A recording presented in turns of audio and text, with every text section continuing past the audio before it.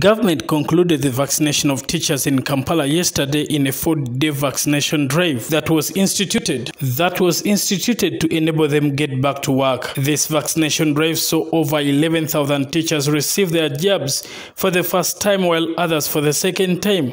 And this according to the Director of Education Services at the Kampala Capital City Authority, Madam Juliet Namudu, will see those that have received their first jab get the second one after they had reported back to school, as she explains. The majority of them have already gotten their second doses, and we look forward to the ones who are vaccinated recently getting their second jabs as well once their weeks of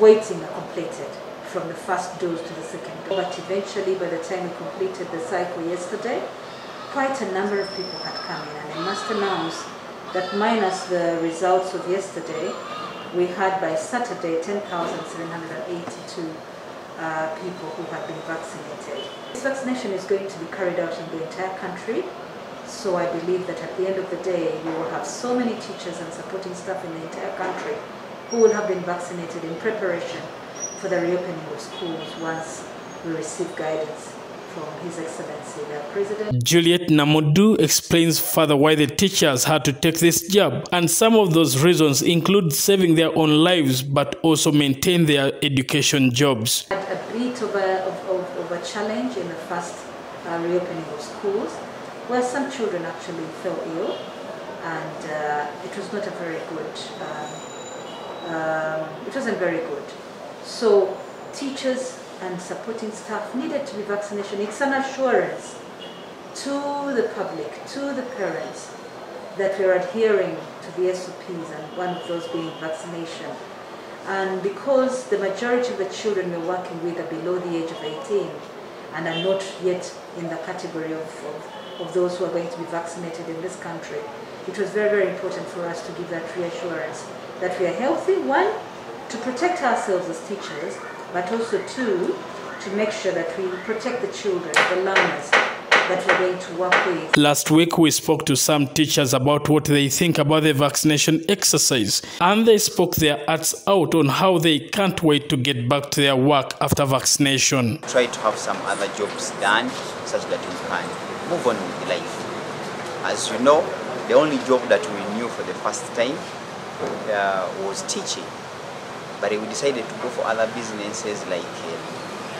one of the challenges is that we have not been able to meet our basic needs, like rent, because most of the teachers are within still young, and we are still renting. So during the lockdown, when school are not operating, because we don't have any source of earning, we have not been able to meet the cost of rent, and even meeting small costs of medical, because the fact that you are not at work doesn't guarantee you that you cannot fall sick. For the sake of my life, to safeguard my soul, even the job, of course I'm missing, working, since we are locked down. So if we've got an opportunity of being vaccinated so that we can resume our jobs, it's a good idea. I had to buy it. She, however, warned those teachers that may not get vaccinated and expect to get back to work, saying how this will not be allowed until they get their jabs. All teachers must be vaccinated before they are allowed to enter any school. So before they come in, they'll be expected to have their vaccination card, at least that first dose, as they await to go for the second dose. So it will be a prerequisite that before you enter the school, you must be vaccinated. And if you haven't been vaccinated, then you will not be allowed into school.